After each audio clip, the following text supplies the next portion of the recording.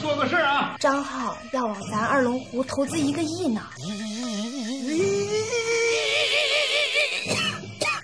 以后有啥痛的就跟我说，啊，谢谢。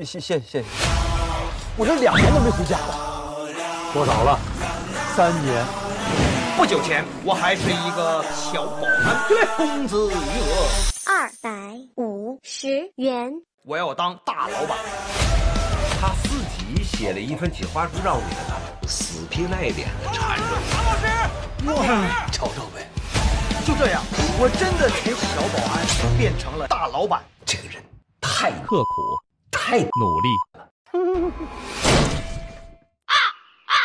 我说你这适合我吗？相当适合呀 ！Music， 怕抬车呀，车放炮，咱们村必须要做好这个接待工作，保证完成任务。下一局了，就一天800来个事儿，这没个秘书啊，真不行。有的妈！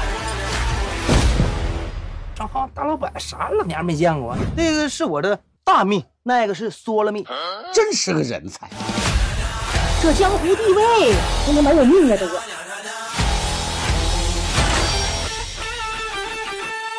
这你的车啊，哒哒哒！你看我这一敲，迈8奔，当当当，